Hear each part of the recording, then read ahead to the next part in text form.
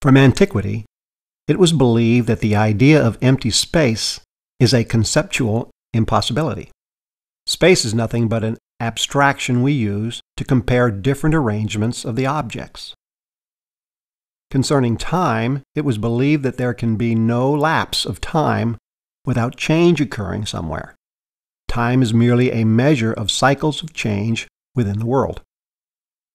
Then, in 1686, Isaac Newton founded classical mechanics on the view that space is real and distinct from objects, and that time is real and passes uniformly without regard to whether anything moves in the world.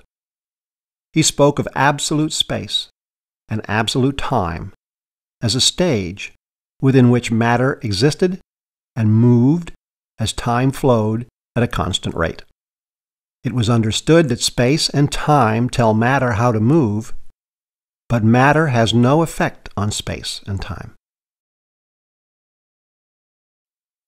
We have seen that special relativity broke the paradigm of absolute space and absolute time because the constancy of the speed of light required a trade-off between space and time across different inertial frames.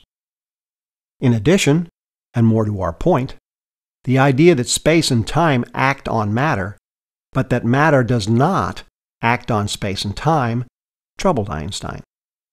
With these considerations in mind, and noting that light curved in a gravitational field, Einstein proposed that the mass of an object does indeed act on the space and time it exists in. Specifically, he proposed that the presence of matter curves space-time. To see how this can be, we need to examine the geometry of space a little deeper. We'll start with the Euclidean geometry of flat surfaces and generalize it to curved spacetime.